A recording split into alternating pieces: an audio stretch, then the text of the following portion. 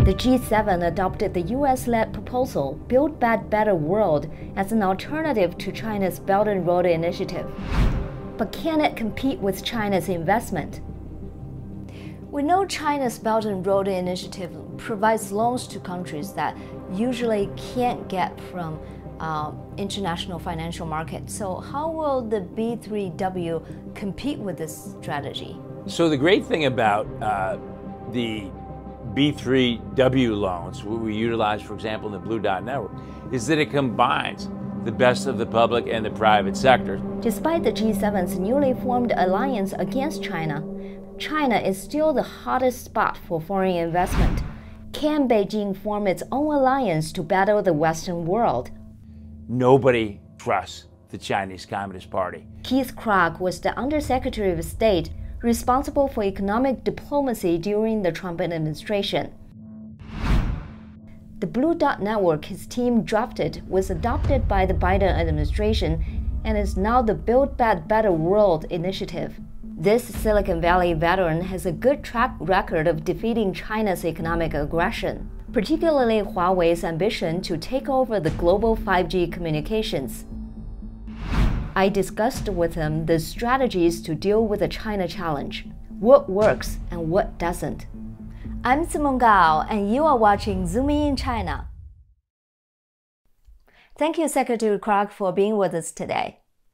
Let's talk about G7. The G7 adopted your clean infrastructure strategy. The new name is called Build Back Better World, or the Clean Green Initiative. What is this goal, and why do you think the Biden administration adopted your idea?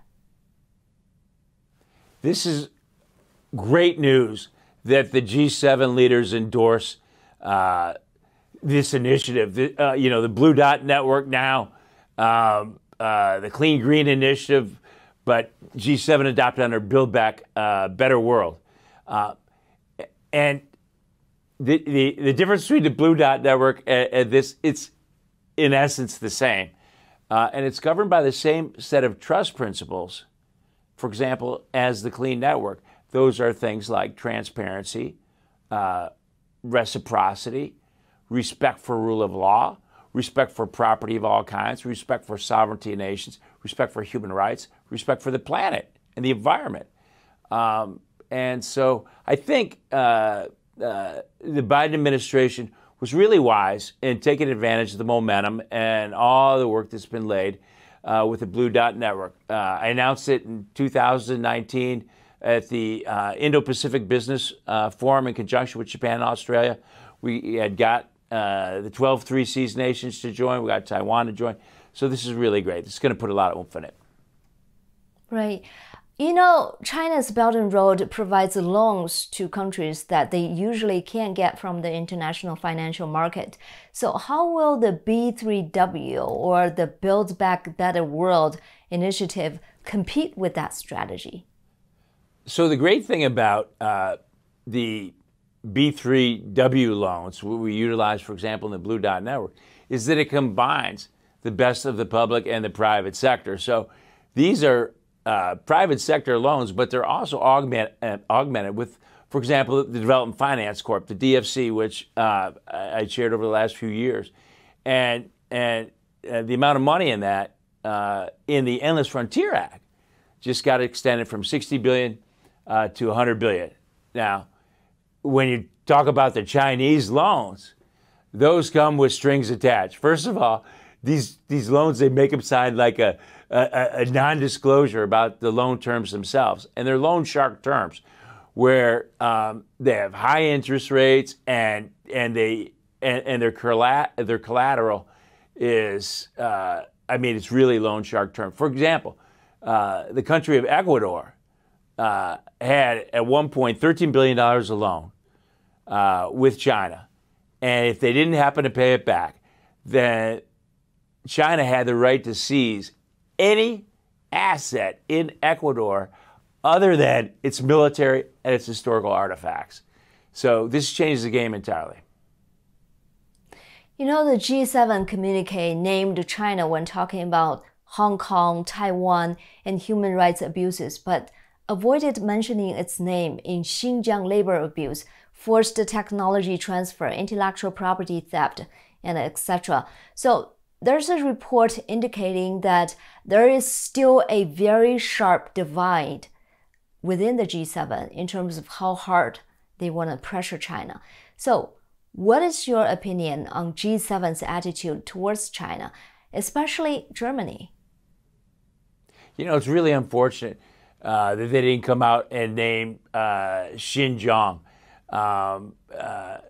you know, because that actually would have forced to make for some of these countries to endorse the U.S. and the U.K.'s by calling it genocide, and especially it's unfortunate they didn't talk about call it out intellectual property and forced technology transfer, which is also another elephant in the room.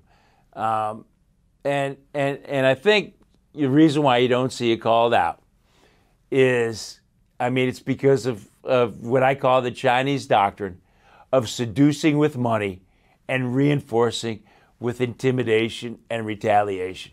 There's huge commercial interests at stake. I mean, when we were putting together the Clean Network, we saw the Chinese ambassador in Germany threaten that if they pulled Huawei out, then the German automakers would be cut out of the Chinese market. We've seen this bully. But G7 is a perfect opportunity because, you know, we've all faced bullies sometimes in our life. And all I know is that when you confront a bully, they back down. And with your friends by your side, they really back down. And that's what the G7, that's what the Clean Network provides, is there's strength in numbers and there's power in unity and solidarity. And we saw that with the Soviet Union in the Cold War. And G7 is one of the few organizations that doesn't include China. The other one is the OECD. Even the G20 includes China. So, and they've infiltrated all the international organizations. So I hope next year these other nations have a little more courage. The NATO statement that just came out also put an emphasis on China. It calls China a systematic challenge to the rule-based international order. So, what do you make of NATO's statement? Will NATO's focus from now on also become China? This is really important, and NATO's a critical, very critical player, and focusing on China is key. You know, I worked with the Deputy Secretary General of NATO, Giovanna, in putting together the 5G network. And, you know, one of the things he said, I'll never forget, he goes, Keith, we need a clean NATO network because we can't afford to have a fractured NATO where some countries have trusted 5G and others don't. You're only as strong as your weakest link.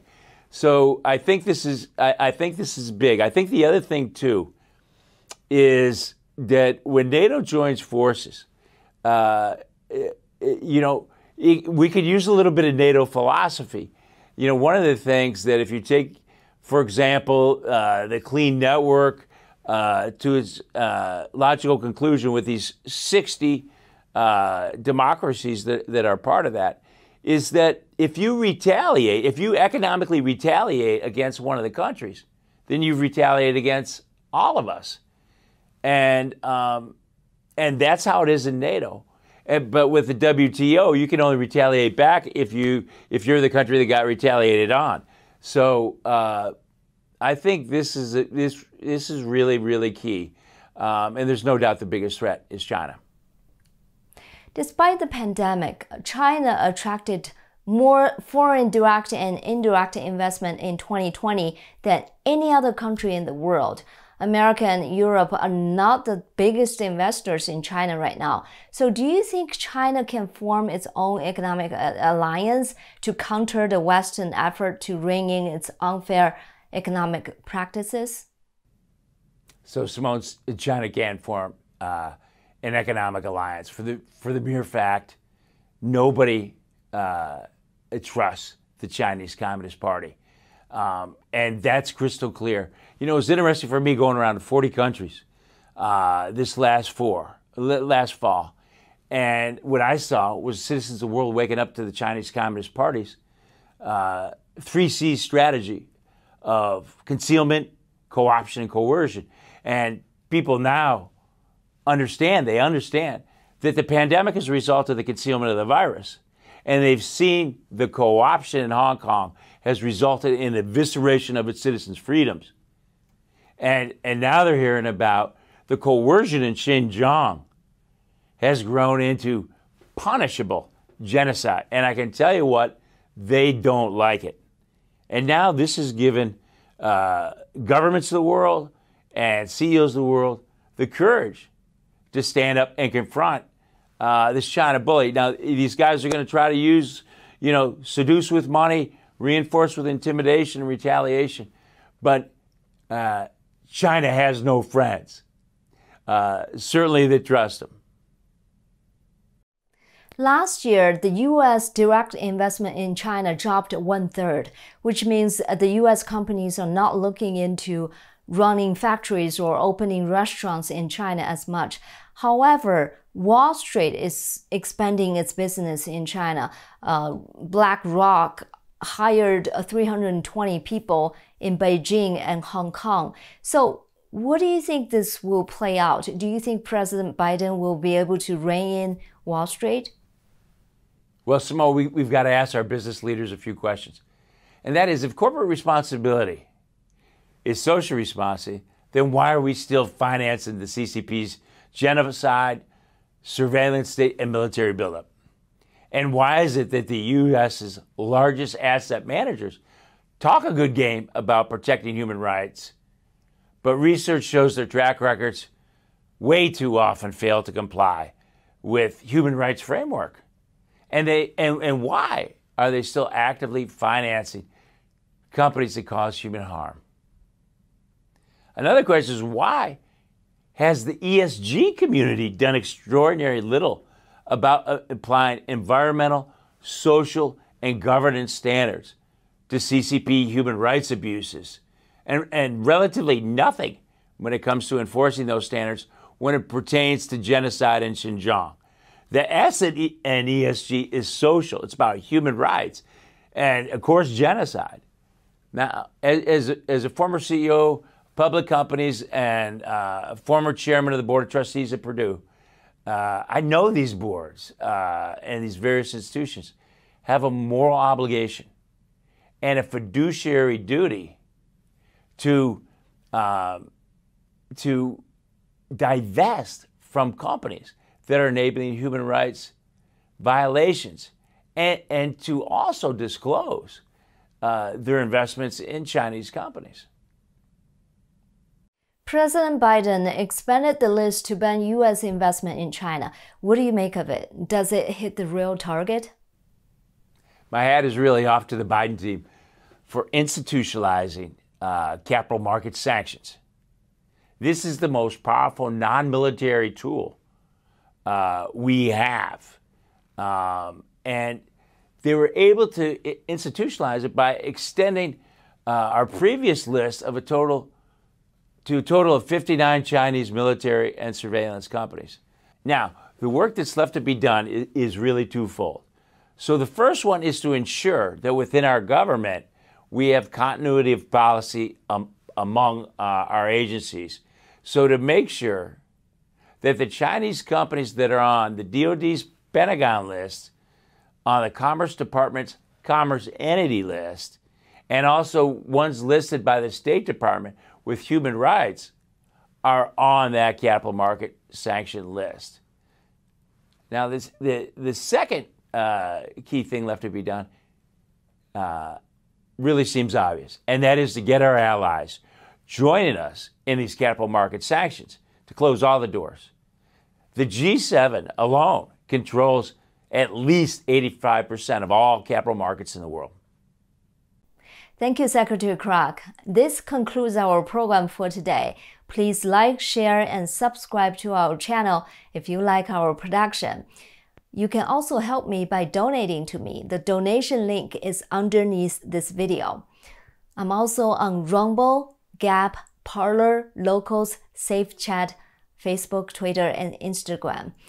And you can always find me on my website, zoominyin.tv. Thanks for watching. I'm Simone Gao, and I'll see you next time.